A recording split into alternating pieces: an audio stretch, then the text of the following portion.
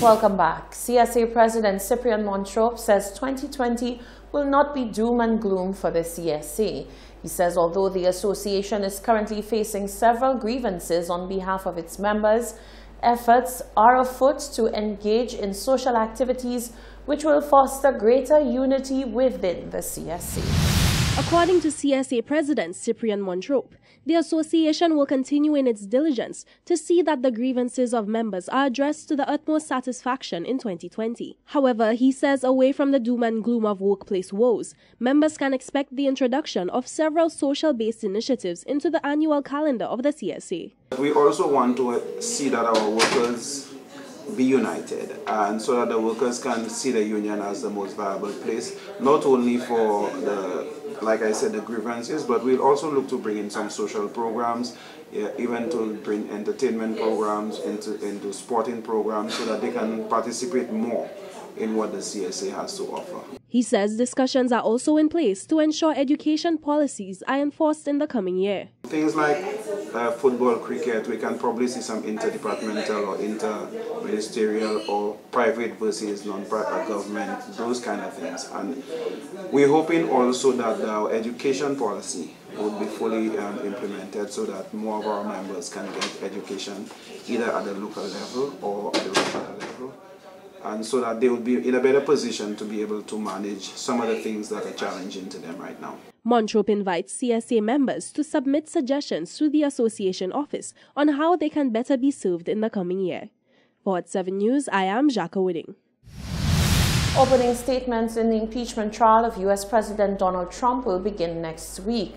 Trump's defense team in his Senate trial will include special prosecutors from President Bill Clinton's impeachment. He will be represented by Ken Starr and Robert Ray, who investigated President Clinton, and Alan Dershowitz, whose past clients include O.J. Simpson. The White House counsel and Trump's personal lawyer will lead the team. The National Mental Wellness Center recently received a newly furnished group therapy room courtesy of the Body Holiday St. Lucia. Fernell Neptune tells us more. The National Mental Wellness Center is expected to enhance its existing clinical support services following the recent official handover ceremony of tools and furniture for a group therapy room.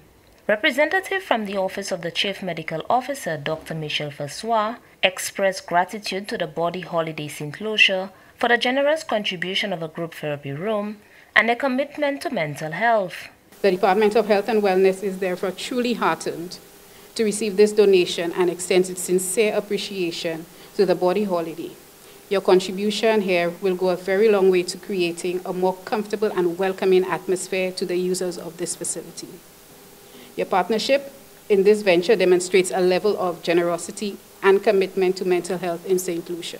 Corporate Social Responsibility Officer of Sunswept Resorts, Jacqueline Scott, emphasized on mental health being a priority for Body Holiday St. Lucia and the need to fill in the gaps where necessary. Mental wellness is one of our priority areas. It's very important to us. Again, as I said, we are passionate about it. So we are addressing that priority today. And why mental wellness? Because we believe that the human brain, as one of the popular ads said, the brain is a terrible thing to waste. And we are zoning in on the health of the mind. As you know, we are a wellness resort. Both Rendezvous and Body Holiday. Wellness is huge to us. And we believe in wellness of the entire being, not just the body, but the mind, your spirituality, and so on.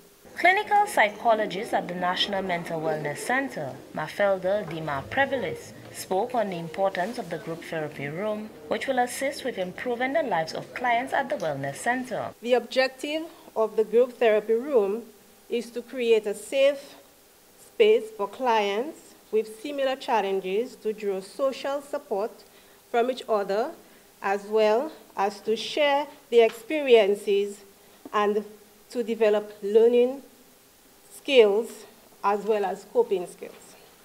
Our clients experience a variety of mental illnesses, social and interpersonal challenges. Thus, group therapy will be of great benefit to them. The Body Holiday St. Lucia financed the furniture, tools, and equipment for the group therapy room to the tune of approximately 9,000 Eastern Caribbean dollars. Reporting from the Communications Unit of the Ministry of Health and Wellness, I am Fennel Neptune. The St. Lucia Tourism Authority has launched its highly anticipated 2020 Summer Festival, promising to build on the record-setting 2019 tourism arrivals. The 4 main events comprising the festival are designed to bring even more visitors and economic activity to St. Lucia. The launch of the 2020 St. Lucia Summer Festival at the Mystique Royale St. Lucia was celebratory in nature as Minister for Tourism Dominic Fede announced visitor arrivals for 2019 were at record-breaking levels. We recorded for the first time in the history of tourism statistics in St. Lucia some 400,000 odd visitors. And so it tells me that the festivals are doing that because the opportunity for growth was really in the off-season. And that's really what the festivals have been focusing on. And it's the success of the festivals that really have allowed us to break that landmark number. The audience gathered for the launch of the 2020 Summer Festival was reminded that today's visitors are seeking authentic vacation experiences, seeking to sample carnivals and festival sites and attractions, culture and cuisine. They want to understand the way we dance, the music that we listen to, the songs that we sing. And they want to eat the food that we eat. They want to go to local places that we go. And they want a most authentic experience. The St. Lucia Tourism Authority formally introduced the 4 key festivals to be staged between May and November this year, starting with the Jazz Festival, followed by St. Lucia Carnival in June, July. Next will be Roots and Soul, and in October, Creole Heritage Month. CEO of Events St. Lucia, Laureen Sidoni, announced a new feature for Creole Heritage Month. The inclusion this year of the Arts and Heritage Festival from the 23rd to the 25th of October allows us to further showcase our culture through theatrical performances, fashion show, and an arts and heritage village showcase. Sidoni also introduced a few of the performers for the 2020 Jazz Festival, slated for the 7th to the 9th of May, staged once again in association with Jazz at the Lincoln Center. Jazz at Lincoln Center shares St. Lucia's mission to educate and grow jazz and the music community, and as such facilitates educational programs that caters to music students and musicians of all ages and stages. The event St. Lucia CEO went on to reveal the headliner for Day 1. He has been named Artist of the Year 3 times this decade in the Downbeat Readers Poll. Thursday will end with a very much anticipated late night jam at clubs in Rodney Bay with special guests Alfonso Horn and the Gotham Kings. The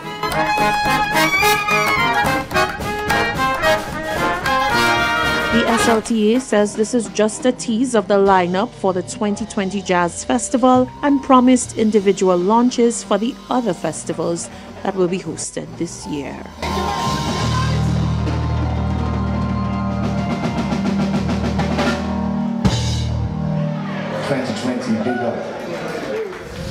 This is the Hot 7 TV Nightly News. Sports and weather are coming up after the break.